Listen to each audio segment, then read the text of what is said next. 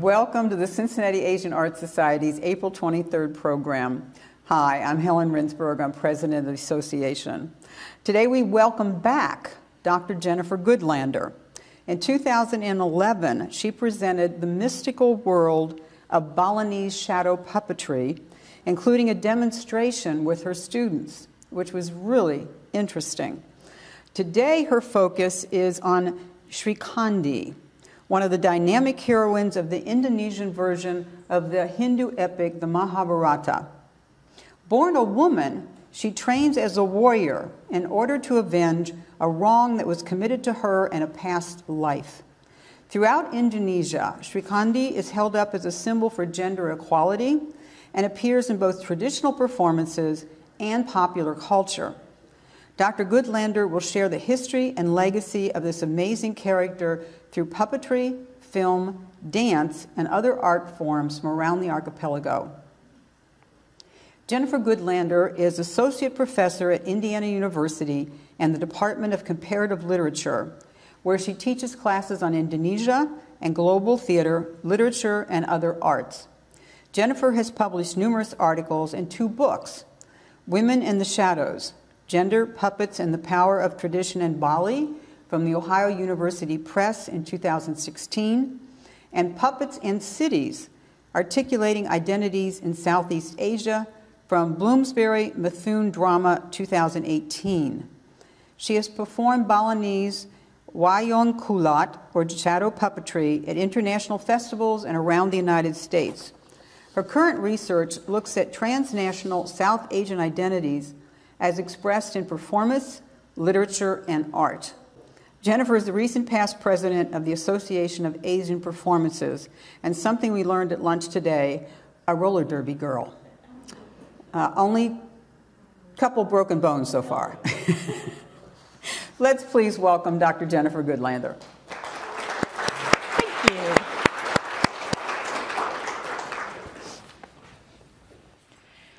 Thank you so much for that introduction, and thank you so much for having me. I was absolutely tickled when Helen reached out and asked me to come back, and I'm excited to be able to speak with you and share some things about Indonesian wayang again. So in thinking about this talk, I had kind of 3 main areas or questions that I wanted to focus on. One is how the character of Srikandi is a way to understand Indonesian culture and history. The other is, what does the story of Srikandi reveal about gender, especially women in Indonesia? And how do traditional stories change to meet the needs of contemporary society? So I'm going to start off with a little bit of cultural and historical context. I realize I'm speaking to an audience of Asian enthusiasts, so some of this may be review, but I sort of want to make sure we're all on the same page. So the country of Indonesia is part of Southeast Asia, which includes countries like Cambodia, Vietnam, Thailand, Singapore, the Philippines, and it's also neighbors to China, Japan, Korea, and India, and shares cultural influences from all of those areas.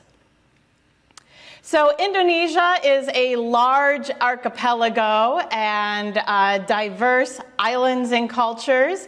The national motto is unity in diversity. And I'll be focusing primarily on the arts of Java and Bali today. So that gives you just a chance to sort of situate where those are in Indonesia. But some basic statistics on Indonesia.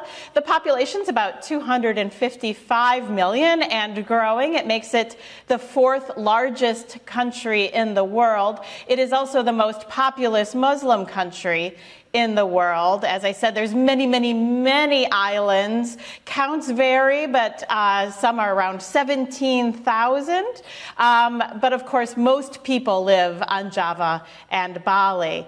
There are 300 distinct ethnic groups and languages and cultures. And as we compare Balinese and Javanese, Wayang, you'll see that there's some real differences between those. Major religions are Islam, Hinduism, Buddhism, and Christianity, both Catholics and Protestants. And then also, historically, Indonesia became independent in 1949. It was proclaimed in 1945 and was a Dutch colony for 400 years. So just some quick history of these cultural influences. A lot of Indonesian culture, especially that I'm talking about today, comes from India, Hinduism and Buddhism, the temples of Prambanan, Borobudur, but also via India, important is the spread of Islam during the Majapahit, and it's thought that the kingdoms of Majapahit that were Hindu, a number of them moved to the island of Bali. So Bali is sort of a repository of ancient Javanese culture. And then in 1555, Dutch colonialism began. And as I said, just again, orient you to Java and the little island of Bali. All right, so now we're going to move on to the story, the complex story of Srikandi. And Srikandi is one of the many, many tales in the Mahabharata, which is began as an oral epic poem around 3rd century BC, AD in India, and came to Indonesia, I'm checking my dates, around 900. AD as well. The version of the Mahabharata that exists in the stories that are focused on in Indonesia are quite different from those of India. And also some of the pronunciations of the names and characters are different. So if you're more familiar with the Indian and you're hearing a variance, that is why I'm using Indonesian pronunciations. But just to give you an idea of the scope of this work, if you took the Odyssey and the Iliad and combined them, the Mahabharata is 10 times those works in length. So very, very, very, very long.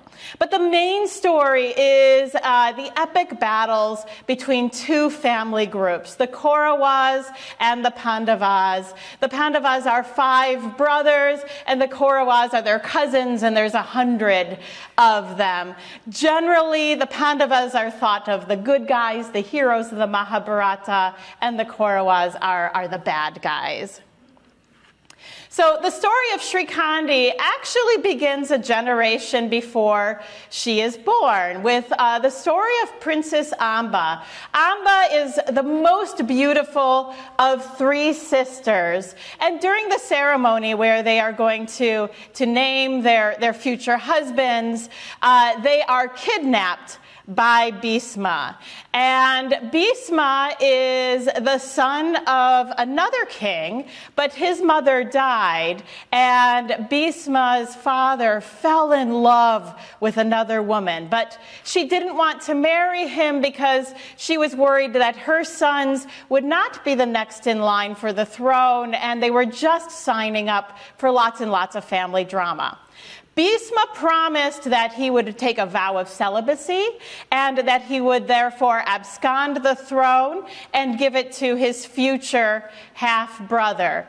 The gods thought that this was so generous of Bhisma that they gave him a boon, a token, that Bhisma would be allowed to choose the time and place of his death. No one could kill him unless he said it was okay. So Bhisma's younger brother, and Bhisma actually ended up loving his younger brother, so he kidnaps Amba and the other 2 sisters in order to present them as a gift for marriage for his younger brother. But Amba complains that she's already really in love with a prince named Sawa, and that she can't possibly marry someone else.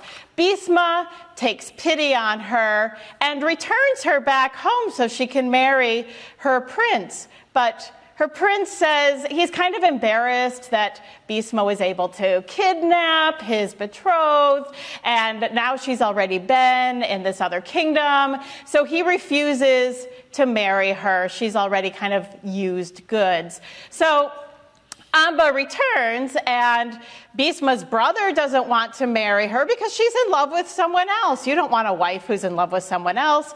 So she tells Bhisma that he must marry her. Because for women, they don't have any social identity without being married. She would be an outcast in her society and have no future if she could not find a husband. Bhisma says, well, I have a vow of celibacy and can't marry you either. And so here is where then there's several different versions of what happens. In a number of versions, Amba then retreats to the forest and becomes a hermit, kind of meditating and giving offerings to the gods. The god Shiva comes down and rewards her for this and says, in your next life, you will be reborn and able to revenge Bhisma. In other versions of the story, Bhisma falls in love with the Princess Amba, but still can't marry her. She ends up chasing him to all corners of the earth, and finally he takes a bow and arrow and threatens to take her life if she doesn't stop it and desist. And I forgot to go forward on my slide. There's Bhisma. If she doesn't stop it and desist, but his hand slips and he shoots an arrow, killing his beloved. And so as she's dying in his arms, he promises her when she is reborn, she will be the one who will be allowed to take his life. And therefore, their souls of Amba and Bhisma will be able to be reunited. So Amba is reborn as Srikandi. And again, in some versions of the story, Srikandi is a woman, but was the only daughter of her father Drupada, who had waited so long to have a child and was praying to the gods to please give her a son. And Shiva said, well, we'll give you a child who is neither a boy or a girl. So Srikandi is born as a girl, but he raises Srikandi as a boy, teaching him how to be an archer, weds him to a neighboring princess, but of course this princess complains that her husband is not really a man. Srikandi is embarrassed, retreats to the forest, and is able to trade sexes with a forest hermit, and is able to go back and prove she's a man. In other versions of the story, Srikandi is born as a man, but remembers his life as Amba, and is sort of a transgender character. And still other versions of the story, Srikandi is a girl, but who loves archery and is trained as an archer by Arjuna, who falls in love with her. She even becomes one of Arjuna's wives. But anyways, in all of these versions of the story, she ends up fighting in the battle between the Pandavas and the Kauravas. And Bhisma always loved the Pandavas, but he ends up fighting on the Kauravas' side. Of course, no one can kill him. He's killing thousands of other soldiers. Finally, Arjuna and Srikandi go in order to take care of Bhisma. And again, the versions are different. In some, Srikandi is just in front of Arjuna as a shield, and Bhisma refuses to attack her, and Arjuna is able to shoot the fatal arrow. In others, Srikandi is the one who shoots the fatal arrow, and of course Bhisma remembers that this was Amba and that this was how he was fated to end. All right, so after all of those, so now to look really at how this story and what the meanings are of this story in Indonesia. So I'm going to focus a little bit on wayang, what it is, and how it relates to identity in Indonesia. So the stories of the Mahabharata, like Srikandi, are recounted over and over and over again in all different kinds of performance, in shadow puppetry, in dance, in oral storytelling, and even today in comic books, film. There was an amusement park that was based on the stories of the Mahabharata, although there's a story where the character of Bhima goes down and there's fire and flames and the roller coaster caught on fire and burnt down the amusement park. So wayang isn't synonymous with puppetry. Rather, the word wayang has a couple different meanings. In Bali, it was always explained to me that wayang primarily means like mirror or reflection. And of course, we're familiar with that idea that theater and performance are a mirror of society. In Java, wayang often is translated as meaning journey, or not necessarily that it is a travel, but that it's dramatizing travel, but also kind of change in people. Kulit, then, for wayang kulit means leather. There's also wayang wong, which is wayang with people, a dance form. There's wayang klitik, which are two-dimensional wooden puppets. There's wayang beber, which is a puppeteer or dalang sitting next to a scroll telling a story. So there's many, many different permeations of this art form. And it has been named UNESCO Intangible Cultural Heritage. So the other thing I want to really emphasize is we tend to think of like these types of traditional performances as perhaps in the village, mystical, primitive. But in Indonesia, these stories, these performances, and these ideas are just interwoven into present-day culture. There isn't that sort of tradition-modernity divide. So I want to kind of demonstrate how even in the performance, wayang connects a mythic past to the present. Udo, charako makuruo, tadlen, hagidu karo kayo mangke, ulu nara panangun tapo, hane indro kilo giri.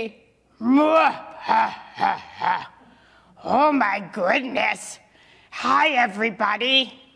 My name is Tualen, and I'm one of the panasar or servant characters in the wayang performance.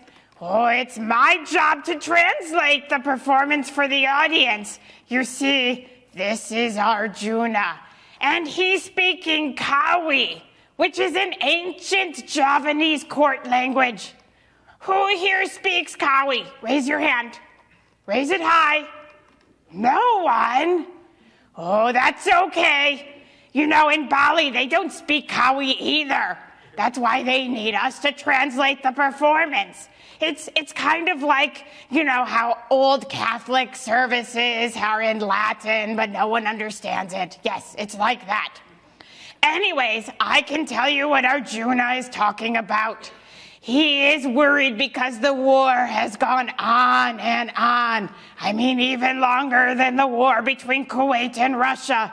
Oh, and he is so sad because of all the people who are killed. Oh, he wants to try to figure out what to do. So he wants to go up the mountain Indrokilogiri and meditate. Oh, in order to get wisdom from the gods. Yes, I think that's a great idea. Oh, people would learn so much more by doing something like that. We should tell Putin, right? Anyways,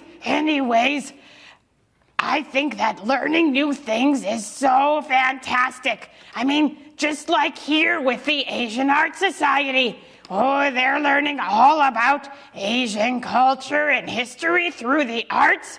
I'm so happy we can be part of that. Yes, thank you for having us. So you see, that's actually really typical to how that would be performed for an audience. The puppeteer or dalang would pay attention to what's happening in current events, Pay attention, talk with the village leaders. What's going on? What's the gossip? What are maybe some of the problems that should be addressed in the performance? And the Panasar or clown characters will break that fourth wall and sometimes speak directly to the audience, make jokes, comment on the things that are happening. So it takes this old mythic story and makes it incredibly real and vital for the audience. Also, through the history of the young nation of Indonesia, wayang characters have been sort of a touchstone for articulating desirable and undesirable qualities for Indonesians.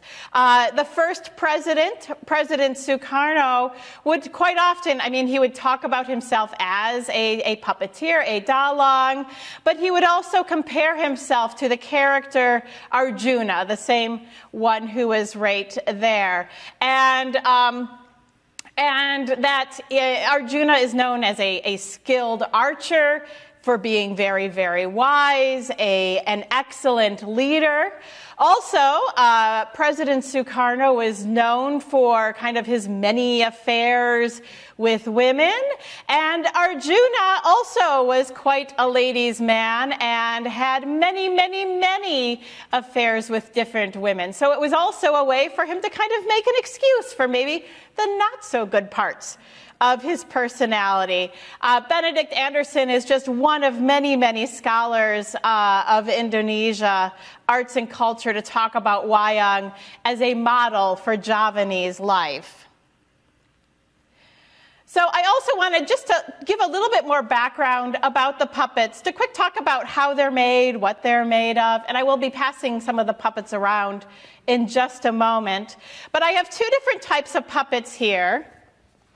So one is the Balinese, and that's the white one here. And these are both the same character of Arjuna. And then this one is the Javanese version of Arjuna. And this is the solo style of puppets as well. So you can see there's quite a few similarities. They both have a similar hairdo, wearing kind of a similar costume, but there's also a lot of differences in terms of, the size, the stature of the puppets. It's not completely known. Remember, as I said, Balinese culture is thought to be influenced or a repository of ancient Javanese culture. So perhaps during the Majapahit, the puppets looked more like this, and then when they went to Bali, they remained like this. In Bali, it's mostly Hindu, and the performance is an important part of religion. It's a necessary performance to have for rituals to be efficacious. A dalang or puppeteer is thought as a kind of priest. They're able to make holy water. There's offerings that are given as part of that. So like the gods speak through the puppets. The puppets are a entertainment for the gods. Where in Java, because most of the people are Muslim, the puppets have a very different relationship to the culture. The Mahabharata is seen as a type of mythic history of Java. The characters are there to give examples of how people should act. But within Islam, there is a censure against performance or human performance or making things that look like humans. And so these puppets with their exaggerated size and arms, it's thought in order to make it sort of fit within the tenets of Islam is one of the many, many thoughts on why these evolved as different. I'm going to keep my Balinese Arjuna for a moment, but I'm going to go ahead and pass around the Javanese. The Javanese ones also are made out of buffalo skin. They are all carved in a very similar manner to that, using the metal tools.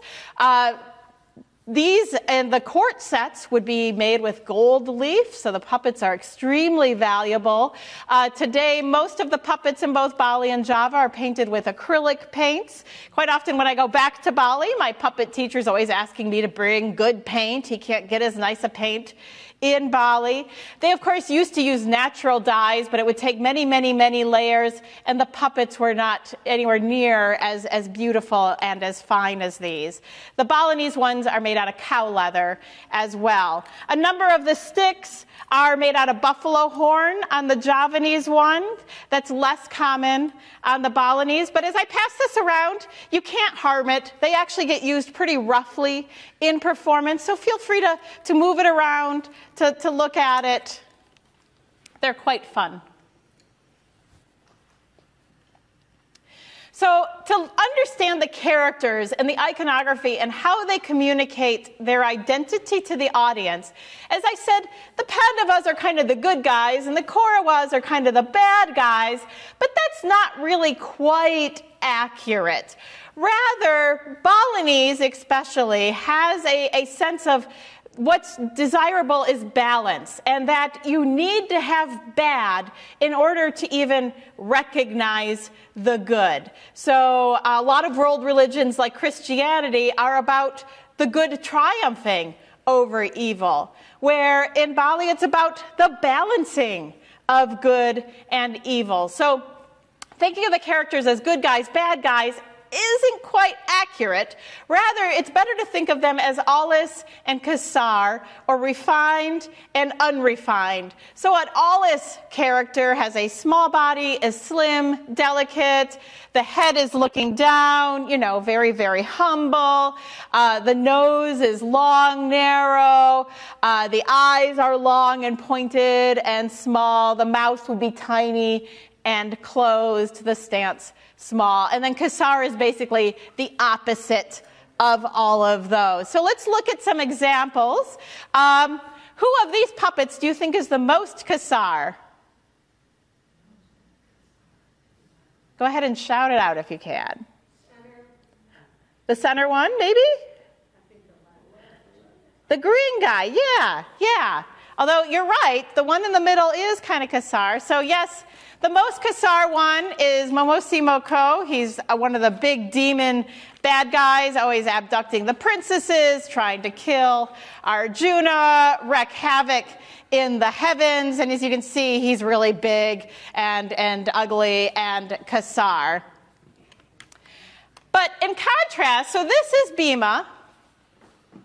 Get my puppet assistant to come up here. This is Bhima, who is one of Arjuna's brothers, one of the Pandavas. So he is one of the good guys. But wait, he has bulging eyes. He has these like big claws on his hands. He has a big stance. He's a big guy in comparison to Arjuna. Well, and that's not because he's kind of a good or bad character, but rather he has a temper. He loses his cool. He ends up, gutting people who say something mean to him. He likes to hang out in the nether worlds. He acts rashly without thinking. So rather than good or bad, he's a good guy, but like humans, not all of his traits are perhaps good. Actually, one of the most Alis puppets, even more Alis than Arjuna, and I apologize, I didn't think to bring him, is Yudhishthira, who's another one of the Pandava brothers. But Yudhishthira has a gambling problem, and the Kauravas challenge the Pandavas to a dice game, and Yudhishthira can't stop playing, even though it's set up. They're not going to win. The Kauravas keep winning. He gives away all his money, all of his clothes, the kingdom, all of their wives, his brothers, himself. He gambles away everything. So even though he's very refined, he's not necessarily always good.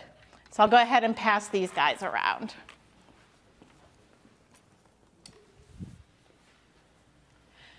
All right, so you're thinking, but wait a second, where's the women? Why haven't we talked about the women yet?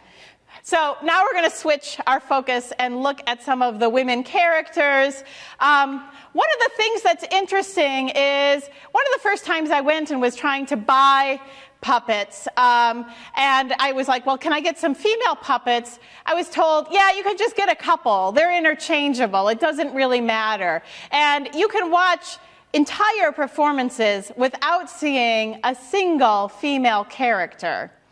But there are women characters, and they're very interesting. So just to give a little cultural background about women in Indonesia, and one of the things that's interesting is early visitors to Indonesia, early anthropologists in the 20th century, argued that gender must be more egalitarian in Indonesia than it is in the U.S. I mean, look at the picture of the two people there wearing kind of traditional clothes, and that's what they based it on. Is in the U.S., you know, in the West, women wore dresses and men wore pants. But, oh, here everyone is wearing a sarong around their waist. And in the villages, everyone was topless. So they're dressed the same. They must be kind of the same. But that's not quite right. Again, just like good and bad is a little bit different in Indonesia, gender is a little bit different as well. So men and women are confined by their kodrat, which is sort of their inherent nature. The idea that women should be in the home, raise children, men should be the ones who are strong, who are warriors, who are involved in politics, is following their kodrat. When then Indonesia became a nation, the Indonesian Constitution, unlike ours here in the U.S., promises gender equality. But again, that looks a little bit different. The government felt that women needed to follow their kodrat and men needed to follow their kodrat in order to make a strong nation. Women should be dutiful wives and mothers, and this was became public policy as state ibuism. Ibu means mother. And of course, a few other things to keep in mind is that Indonesia still has the practice of polygamy, not necessarily widespread, but it does exist as well. The government also had a lot of policies to promote the happy family, the number of children that women could have. And for women who were outside of this, were really punished by being called witches. There's a number of characters within Indonesian stories of the dangerous widow witch. It was always a little bit suspect after a woman's husband died and she continued living. And even there's a number of wayang characters who are exalted as examples that women should follow, who after their husband dies, burn themselves in the funeral pyre in order to follow their husbands. Also, it's thought that currently Western influences on women, so women who date or have sex before marriage, who want to work outside of the home, who are interested in education and reform for girls.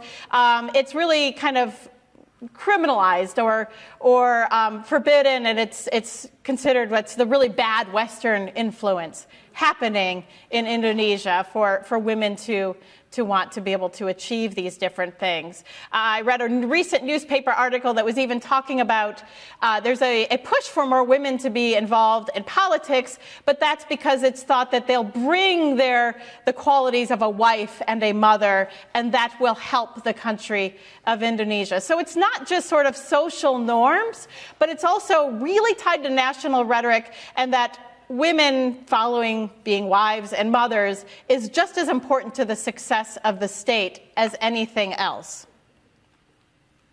It's also interesting, some of you may be going, but wait a second, Indonesia had a woman president. We haven't managed to do that in the U.S. And yes, Megawati Soekarno Putri was one of, I believe, like the 5th president in Indonesia. And I kind of want to talk about 2 different examples about how power works that allows some women to have power. For Megawati, her father was Sukarno, Indonesia's first president, and it's thought it was appropriate for her to step into that role when there was really no one else, because she had the same sort of the power inherited from her father. She was Sukarno's daughter. And a more kind of smaller example of this in my own research, looking at women puppeteers in Bali. And women have been primarily forbidden from being puppeteers. It's still controversial. But Niwayan Nondri was one of the most successful women puppeteers.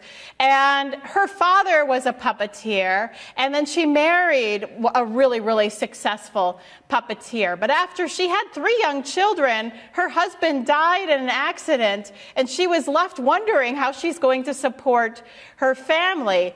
The only thing she knew was wayang, or puppetry, and so she trained with one of her brothers for a few months and started performing and was able to make a living as a puppeteer. And again, it was appropriate for her because she was able to take that power from her father and from her husband.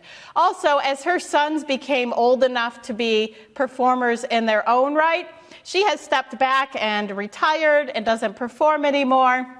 Even 12 years ago, when I interviewed her, she gave the excuse that she was too old and feeble, although she did work full-time with her own stall in the market. And I know several male dalang of the same generation who also performed. So I felt like maybe that was kind of an excuse for her to be able to step aside and let her sons, who as men were perhaps more appropriate, to be puppeteers.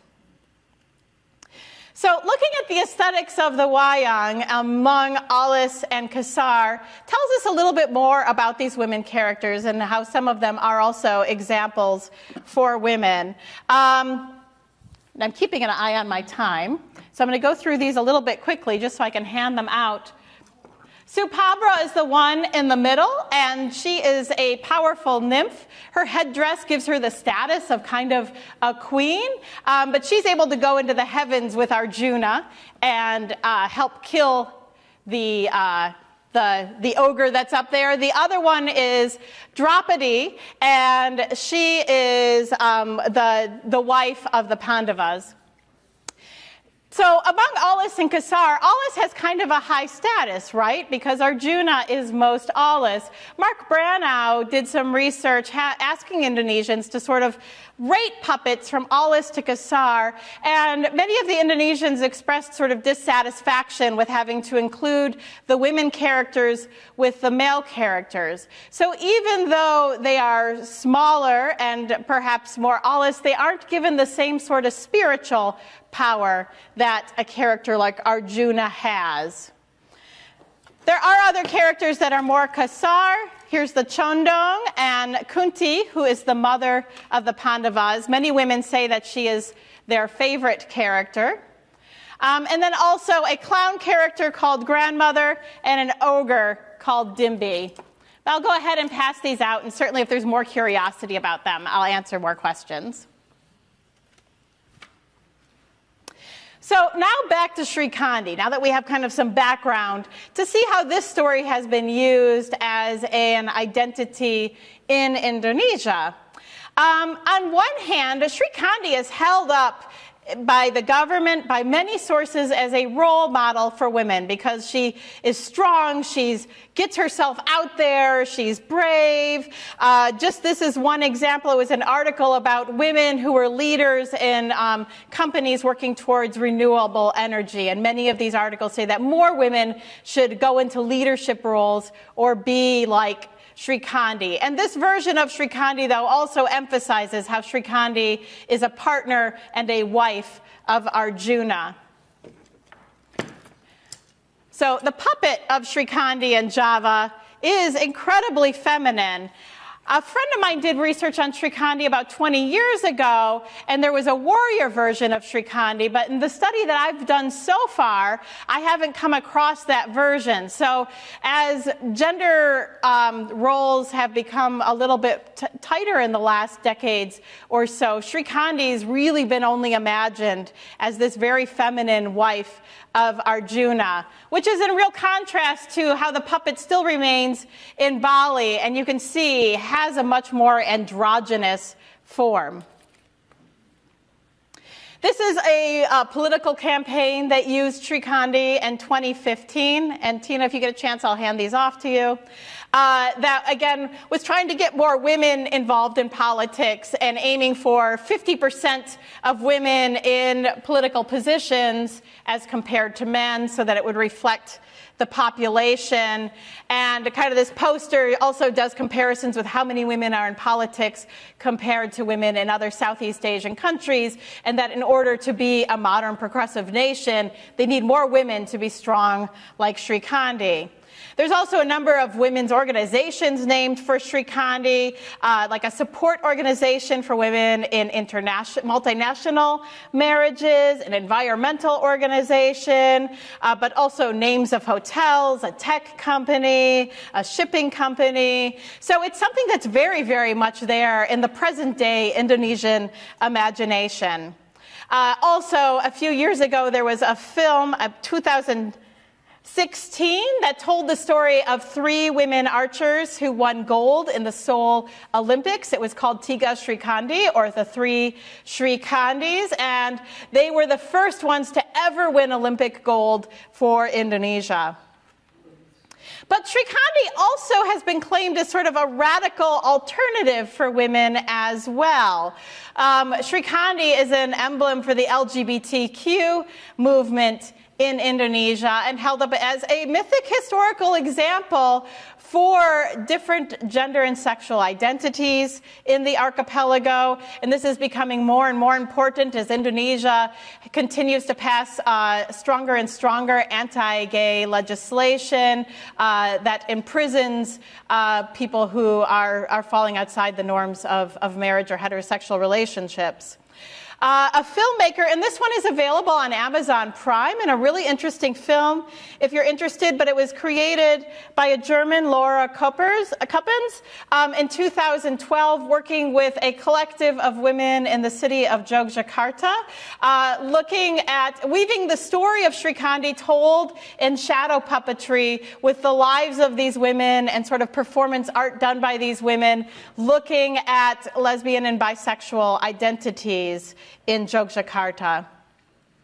Also, in my own research in Bali, so this is about 2009, there was a women's Kecek group. Kecek is the monkey chant dance. It's one of the most popular performances for tourists. It's typically performed with men, but a village decided they wanted to create a performance in order to make money for the village, and they wanted it to do something different. So they would do a women's Kecek group.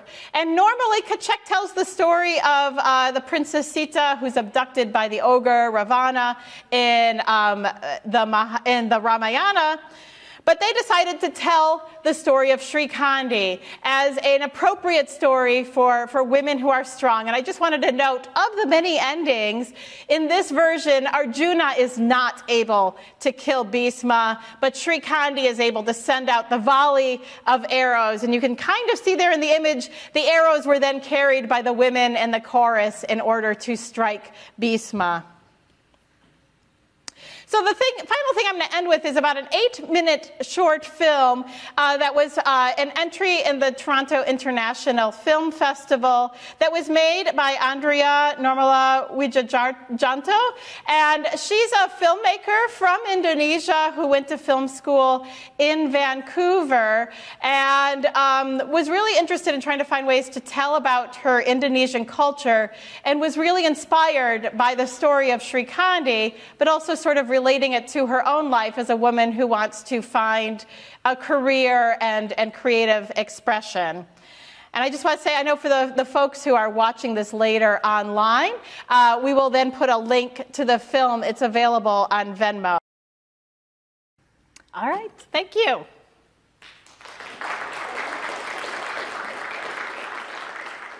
Okay, the question is about puppetry being so popular. And are you ever asked to teach it at IU? Yes, IU has a fantastic opera company. I had talked a little bit with one of the composers about perhaps doing a collaboration, but we haven't managed to make that work out. I have collaborated a lot with the Indiana Museum of Anthropology and Archaeology. It used to be the Mathers Museum. I did an exhibition of Indonesian puppetry a number of years ago, and we're working on a much larger exhibition on global puppetry that'll include, of course, Indonesia, American puppets, puppets from South Africa and Turkey, as well as some performances. So I've gotten to collaborate with them. There's Lotus Festival is a large world music festival in Bloomington, and they do a program for school children in the spring called Lotus Blossoms, and I've been their featured performer.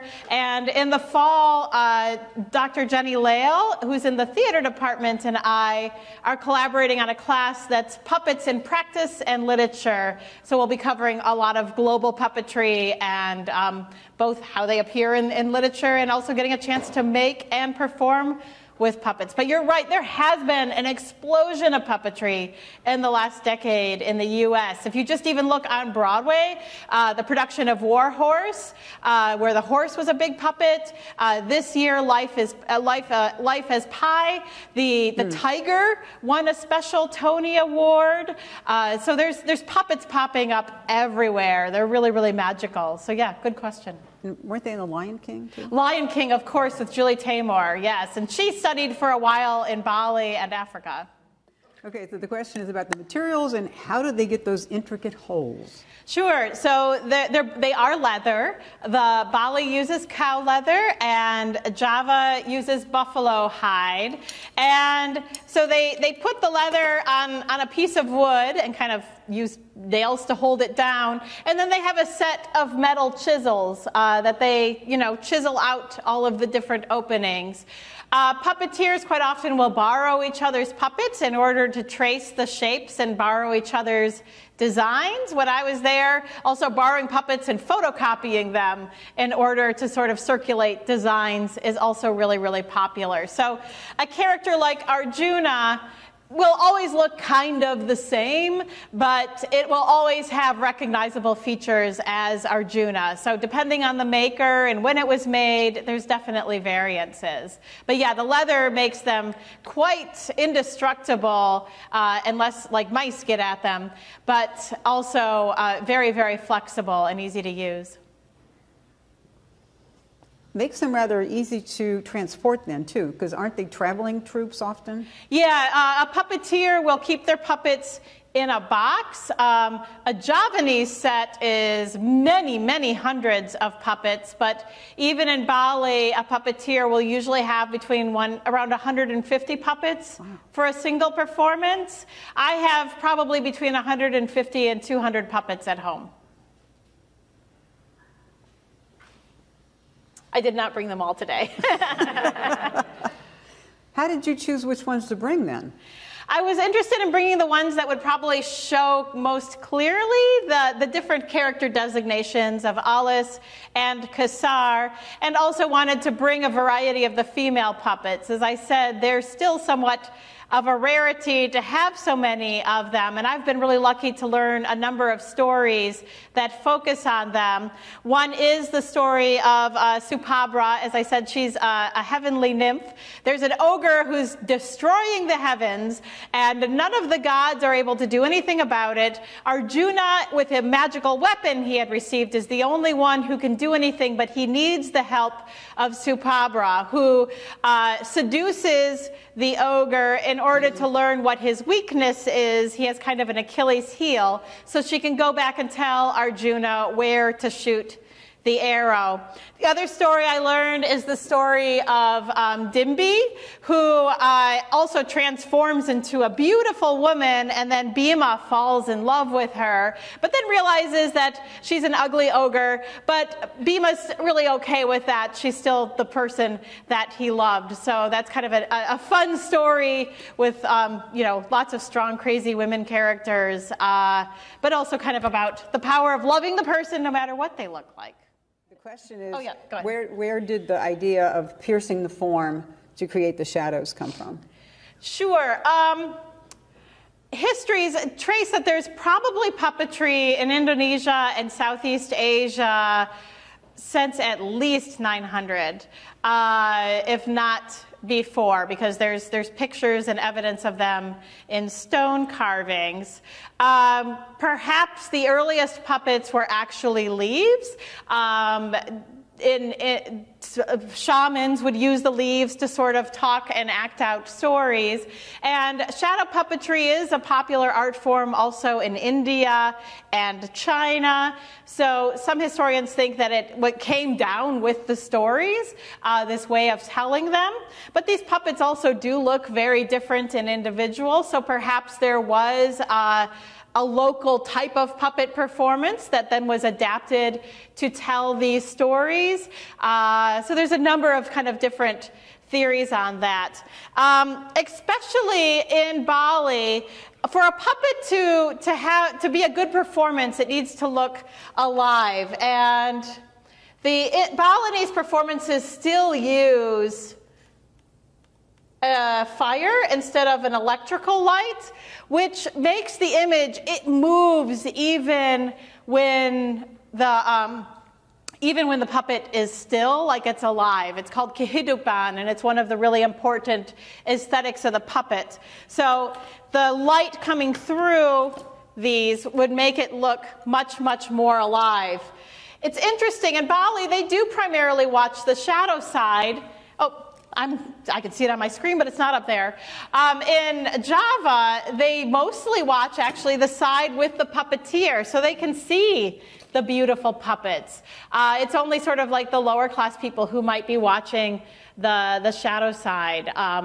So most people, when I've seen performances, I've even seen ones where the screen is up against a wall, so nobody can watch the shadow side, but they're watching these beautiful puppets. And in those performances, I've seen puppeteers even act as almost like a Tonight Show host, where they'll talk to the audience. They may interview members of the audience. One time I was at a performance with a friend, so we were sitting right up by the puppeteer, and she had told them that I was a puppeteer in Bali. So Bali has much more emphasis on the voice, and it sounds so different. And so he's like, oh, do some of it. And I did, and they all laughed and thought it was so funny because it was such a different type of puppet. But yeah, so even the puppeteer will break the fourth wall. In the film, they talked about the sinden. In Java, those are two women singers who sit by the stage and also accompany the performance, and is an important part of Javanese performance. The question is, how many languages are you familiar with or can you speak? I speak Indonesian fluently. Indonesian is the national language in Indonesia. It's basically Malay. I think the difference is if you compare Mexican Spanish to the Spanish spoken in Spain, they certainly have diverged a bit, but it's essentially the same language. It was picked as the national language in Indonesia because it was mostly a trade language. It wasn't a language of a particular ethnicity. So you're able to pick a language that a lot of people already know, and you're not showing favoritism to one group over the other. I also speak a good amount of Balinese. Balinese is one of those languages where there's many different levels depending on your relationship to the person you're talking to.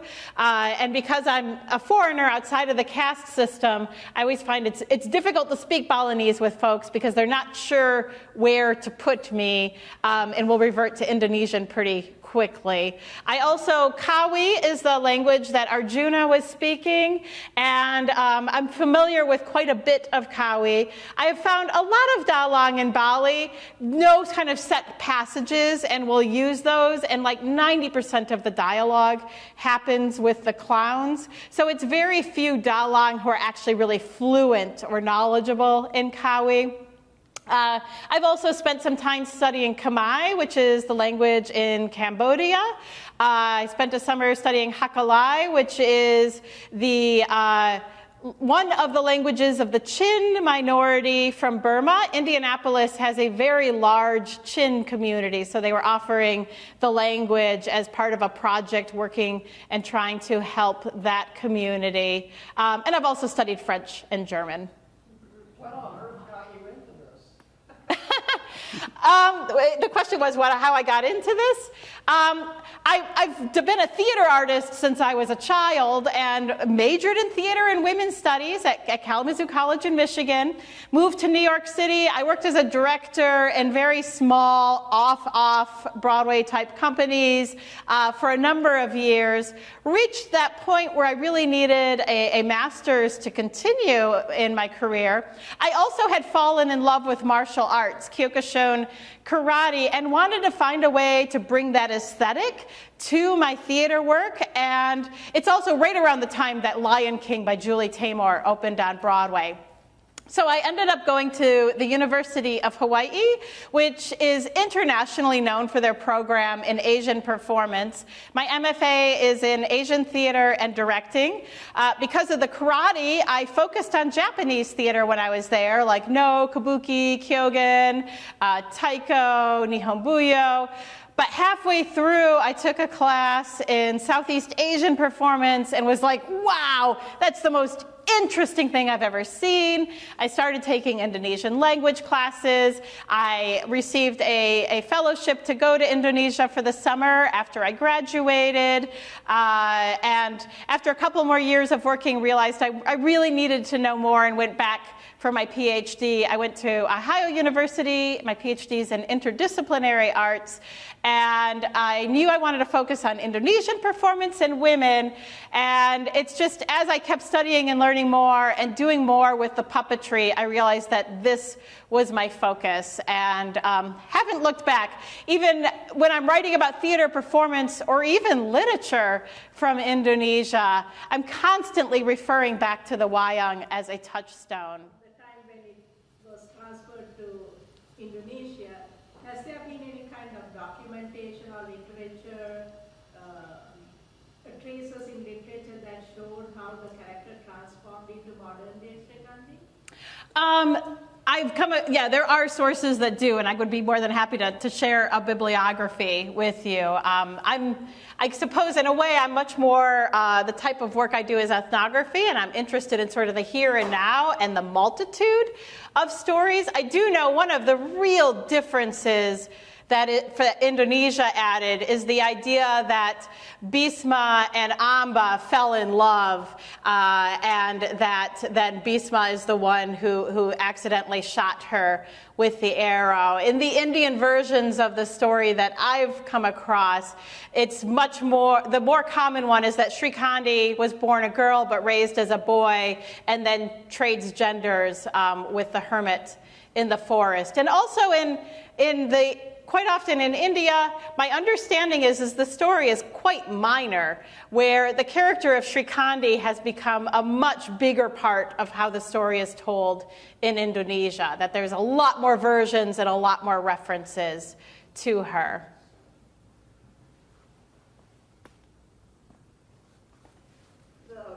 The puppets are not real large, and so does that mean then that the audience is a small audience, or does it mean that because you can shoot light through them and you have the puppets that they are bigger? How are they actually used? So they are actually used at this side, because in order for the shadow to show, you have to have the puppet against the screen. Otherwise, the shadow becomes really blurry and you can't see it. That doesn't mean that the audiences are small. Audiences are often like hundreds or thousands of people. Today, puppeteers are mic'd, so a lot of it is also being able to hear the story as well as see it. Bali, because of the context being in a temple, and those are smaller puppets, quite often the audience is a little bit smaller, maybe just 100 or 200 people. There is a couple puppeteers. The most famous is Cenk Blanc, is kind of his stage name in Bali, and he'll draw crowds of thousands. But he's designed his own puppets that are much bigger, and then he'll have, sort of, you go see a basketball game, they have those jumbotrons where you can then see, like, they also are filming it. He'll have those jumbotrons off to the side, really blowing up the performance, and he uses a lot of special effects and like strobe lights and all kinds of things. So yeah, there definitely have been technical adaptations for very large audiences for some of the puppeteers. But yeah, the traditional performance, they still are small, although people don't just sit like we do and typically watch a performance. It's part of sort of a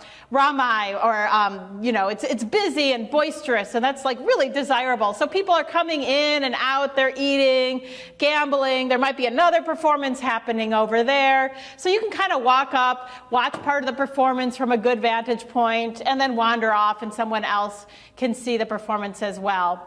In Bali, performances tend to be about 3 hours long, but in Java, they go all night long. So they'll start around 9 p.m. and go until 6 a.m. We thought rock concerts were long. Right? Jennifer will be staying with us for the reception. Yes. So let's go on over next door to the Castellini room. Thank you so much for coming.